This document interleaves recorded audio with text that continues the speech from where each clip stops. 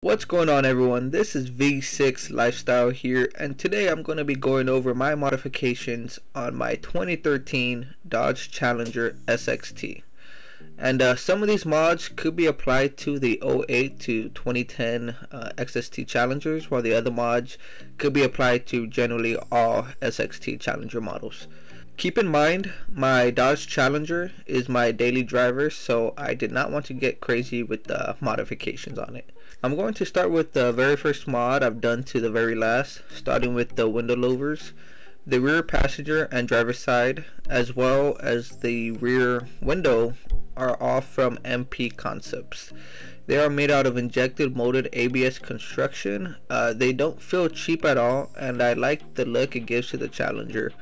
I've had them on the car for over a year, and honestly I haven't had any issues with them.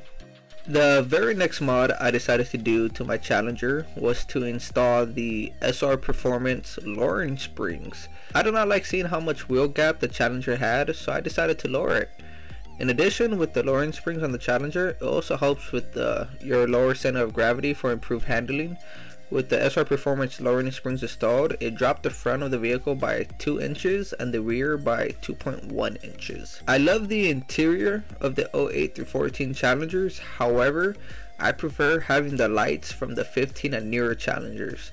With that said, I decided to change the headlights and tail lights. I decided to install Raxiom dual LED halo projected headlights, which not only improves visibility, it also gives the headlights a more modern look, which I actually do prefer.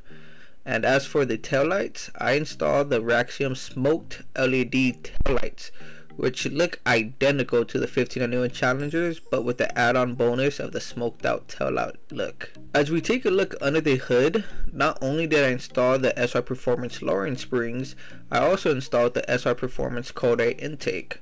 Honestly, before I installed it, I really wasn't expecting any noticeable differences, but boy was I surprised. I actually did notice a somewhat deeper exhaust tone as well as a better throttle response.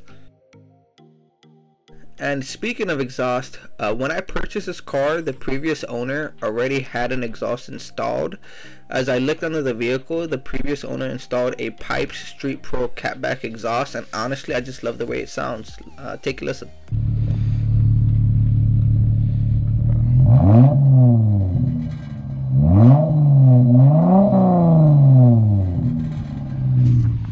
And just like the exhaust, the previous owner also installed 19-inch rims.